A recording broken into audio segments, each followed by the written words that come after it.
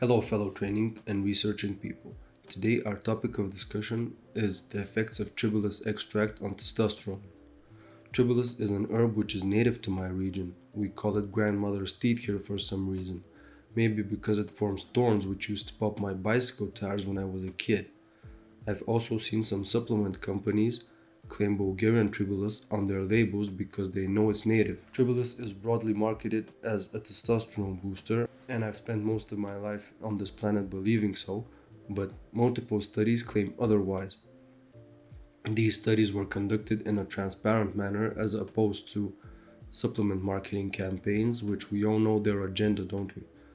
Simply put, the studies were conducted using two groups of people, one which used Tribulus extract and the other one which took placebo, for the same time period. After this, their blood work was measured in a lab, and no correlation between testosterone and Tribulus extract intake was found. None. So Tribulus is ineffective in this regard.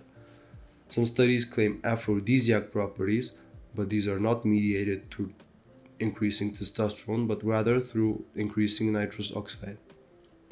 So with great sorrow, I can say that Tribulus is not a test booster, and you're better off spending your money on other supplements and herbs which are proven to be beneficial.